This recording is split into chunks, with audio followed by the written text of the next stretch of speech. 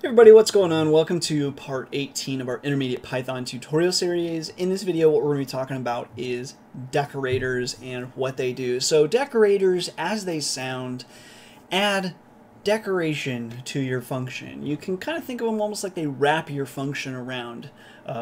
So just as a quick example, you don't have to write this out. This is just an example of, say, a contact page on a Flask application. In web development with both Flask and Django, decorators are pretty common. At least for me, that was where I first really had to use decorators. And basically what this does is, you write your function that does something. It returns this template, this contact template. And then the beauty of using a web framework is you can just use this decorator. And using this decorator, it wraps this function and basically adds some code to it that says, okay, when the user goes and visits this URL, we do the thing that this function. We return this template that's the contact template. Okay, so just a really quick example of where decorators are used in the wild. Now let's actually talk about decorators and see how they work truly with example. So let's say you've got a function, and this function is for a new GPU. And this GPU is, we return a new Tesla P100. Nice. It's a nice GPU. Christmas is coming. Anybody want to send me one of these? Just let me know. I'll give you my address. Next, we've got, we could do print new GPU. We can save and run that. Oh, we didn't run it. Okay, there we go. Don't forget your parentheses. So we run it. Sure enough, it's a new GPU. Now, since you guys are sending it to me for Christmas, maybe you want to wrap the GPU. So you might have a new function, and we'll say define add wrapping. When you wrap something, you're wrapping, right? You're wrapping something. So you're going to pass whatever the item is that you want to wrap into this wrapping function. This will be our decorator function. And now we're going to define wrapped underscore item, and what this is going to do is return a wrapped up box of something, and then we'll do dot format the string version of whatever the item is. So so we return that, and then now for the actual add wrapping function, we're going to return wrapped item.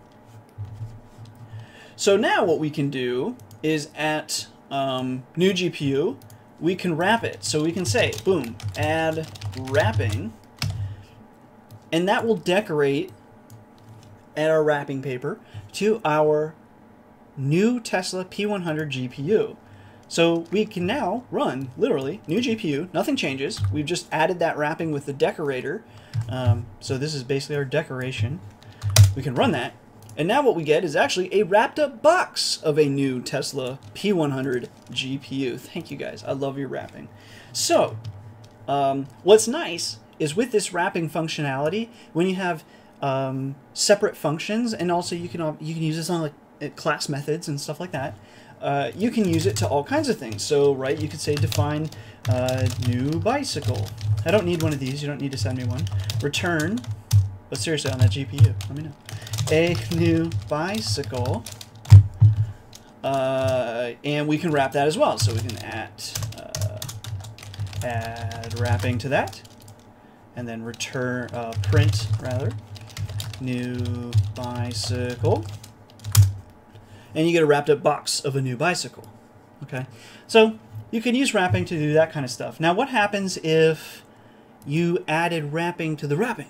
So you're one of these people who does boxes inside of boxes to fool people what it is. So for example, with this GPU, the box will be, maybe about like this big or something, but you're one of these people that puts it in a huge box and then puts another box over it and stuff like that. So maybe you can do this. You can add wrapping. So we'll just add another wrapping, or you could even have, you could put like you could create a new decorator function that's a bow or something like that, something different than just adding wrapping twice. But anyway, we can do the same thing. Now it's a wrapped up box of a wrapped up box of a new Tesla P100 GPU. But you could have created rather a decorator function that was, add wrapping, add bow, and then have the box, or add bow, add wrapping, and box, whatever. Okay, so you can do that kind of double, the double wrapping. Now, one thing that probably won't matter to most of you, but especially when you're using this possibly with object-oriented programming and so on, what if we said print new GPU dot name? So we're just going to grab the name of what should be just like the function name, basically. Let's see what it says, though. Instead, what we're returned is wrapped item, because it's actually a wrapped item function now, because what it returns is this. And in many cases, you're not going to want that. You're going to want that to actually return new GPU. Like, so like if we did this, right, it's going to say the name is actually, it's a new GPU function, right? And so depending on what you want, maybe you actually want it to say this, because it is a wrapped item function as well. It's a wrapped item, so that's true. But maybe you actually would rather this be the original function name.